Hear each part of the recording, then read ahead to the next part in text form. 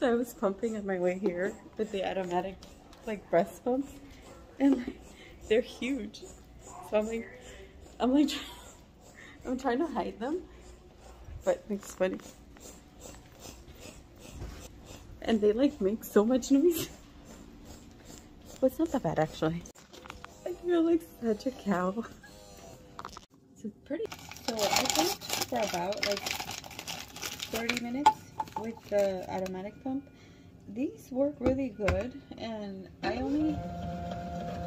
tried to buy like one of the cheapest one, which was like $69, but I feel like for that price it was really good, and it's actually really strong.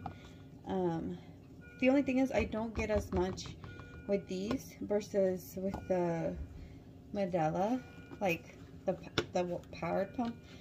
I feel like if I put it in a higher setting, I'm sure. So this one's for one more breast. It's from my right side where I had the surgery, and I only get like 10 ml. And then from this one is from my other side, and it looks like I got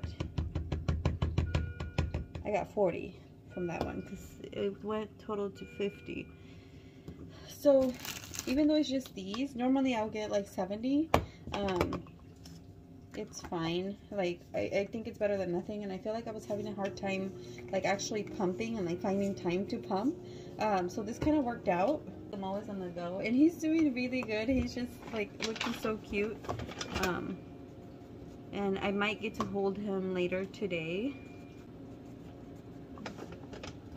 So honestly, I feel like these are kind of a lifesaver, because otherwise I would have missed a pump, or I would have been late on a pump, like way later than I already was, because I was already kind of late. And I was debating, like, do I stay home and pump, or do I come here and then pump here but then be like an hour late? So I'm like, you know what, I'm just gonna pump with these, and then in an hour I'll pump with the regular, kind of to give a break. And I'm gonna drink a lot of water, because that's the part that I'm like really bad.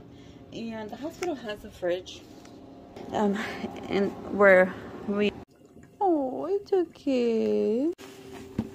I bought some of my milk.